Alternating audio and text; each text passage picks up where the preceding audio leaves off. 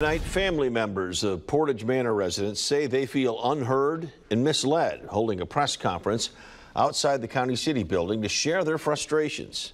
Monica Murphy has the story. Nobody cares, though. We've had a lot of broken promises, Mary. We've had a lot of broken promises. They don't care. Earlier this week, the St. Joe County Council voted to close Portage Manor. The facility houses those with mental illness and disabilities. Now the question people are asking is, where will residents go? County officials say they are holding facility fairs and have a state ombudsman on site to help with the transition. But during a press conference Friday, family members of Portage Manor residents say options are limited.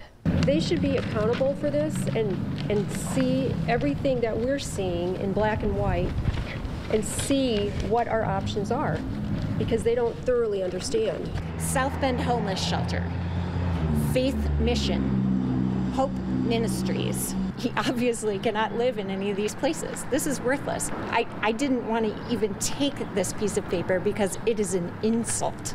It is just, it's disgusting that this is their answer to me. At last check, the closing date is slated for July 31st. The 31 days solid, from what I understand from downstate, that's the closing door day. They lock the doors on the 31st. If you ain't got a home, you're in the streets, no matter what they say. You know, this demographic really needed a Portage Manor, and there's more people out there that need Portage Manor, not only in our county, but throughout the state. Reporting in South Bend, I'm Monica Murphy, 16 News Now.